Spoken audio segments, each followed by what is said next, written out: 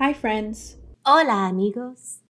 Do you ever slow down, take a deep breath, and just watch what's happening around you? What do you notice? How would you remember that place and moment in time? ¿Alguna vez has respirado profundamente y con calma ver lo que está pasando alrededor de ti? ¿Qué han notado? ¿Cómo se acuerdan de ese momento? Making art is another way to pay close attention to the world as it moves around us. Let's explore how two artists living centuries apart saw their worlds. Creando arte es otra forma de prestar atención al mundo moviéndose alrededor de nosotros.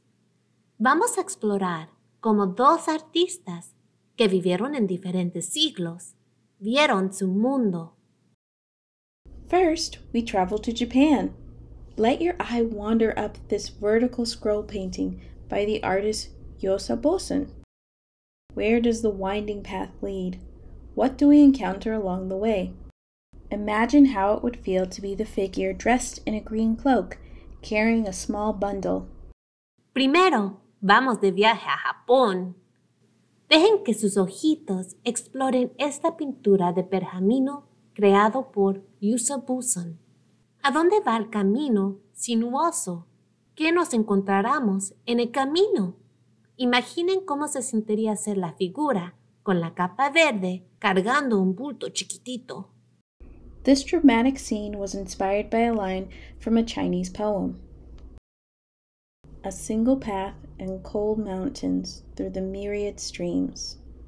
Do these words remind you of a place that you know? Esta escena dramática fue inspirada por una línea de un poema chino, un solo camino en las montañas frías a través de la mírida de arroyos. ¿Les recuerda de algún lugar esas palabras? Our next destination is in the south of France. What's different about this scene? The painting's horizontal format allows us to look across a vast hilly landscape. The French painter, Pierre Bonnard, is famous for expressing mood and feelings with unusual color combinations. Nuestra próxima destinación es el sur de Francia. ¿Qué es diferente de esta escena? El formato horizontal de la pintura nos deja ver a través de un paisaje montañoso. El pintor francés Pierre Bonnard es famoso por expresar estado de ánimo y sentimientos usando combinaciones de colores inusuales. He painted everyday things, like his family and friends, favorite pets, or even simple objects in his home. He constantly sketched the world around him. Those drawings became a part of his memory, and those memories inspired his paintings. Él pintaba algo cada día, como su familia y amigos, mascotas favoritas o objetos simples en su casa. Constantemente dibujaba el mundo alrededor de él.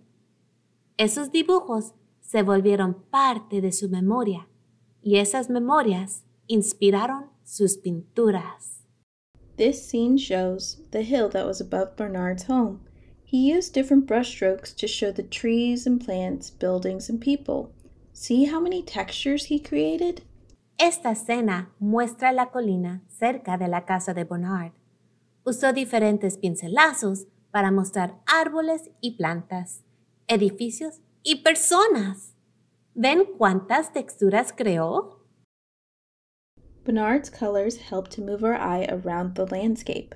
For example, the bright orange cow standing next to the spiky plants looks across the foreground to a man resting on the ground. Bonnard paints this figure so that he blends into the natural landscape, like he's right at home, in harmony with the world.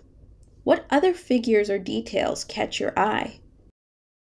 Los colores de Bonnard ayudan a mover nuestros ojitos alrededor del paisaje.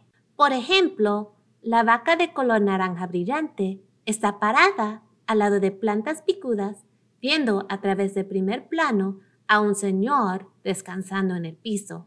Bonnard pintó esta figura para que combinara con el paisaje natural, como si estuviera en casa. en armonía con el mundo. ¿Cuáles otras figuras o detalles llaman su atención? Gather your materials to create your own memorable landscape. Junten sus materiales para crear su propio paisaje memorable.